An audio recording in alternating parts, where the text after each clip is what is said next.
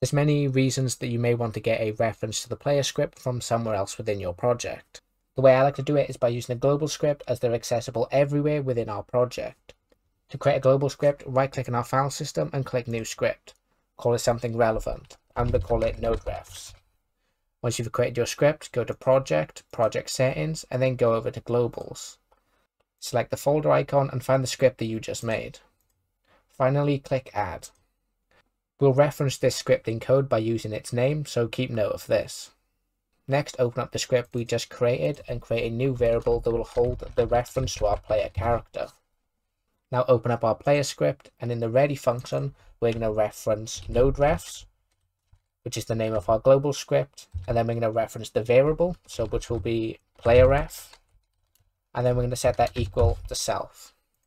This means that when the player is first loaded into the scene, it'll set the playerref variable in the NodeRefs global to be itself.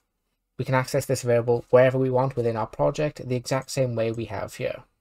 For example, we can use it in our enemy script to set the target to be our player.